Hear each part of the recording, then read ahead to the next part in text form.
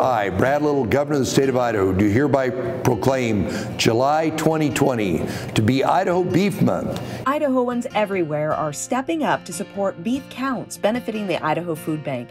I spoke with Karen Vaulk to get the details on how your participation can serve up help for our community. Karen, how important is a Beef Counts program to the Idaho Foodbank? This is one of our vital programs. The ability to provide protein to those who are food insecure is really vital. How important is it to have something like beef, something so high protein, and offer that to your clients? Food insecurity is a challenging situation for all individuals and families, and our first focus, we need to be able to provide food to those who are in need. But more important than that is providing nutritious food, especially during those situations when they may be compromising in many ways to stretch their budget.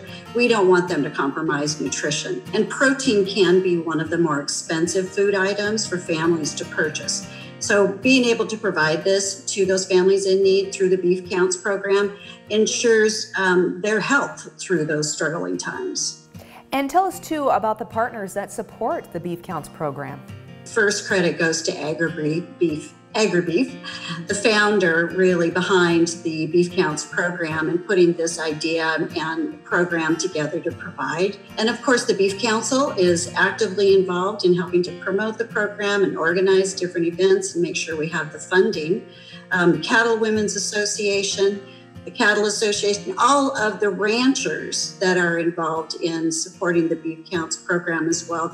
It's really one of those grassroots kinds of efforts and programs that shows the generosity of Idahoans in wanting to help their friends and neighbors. Where can people go so they can learn more?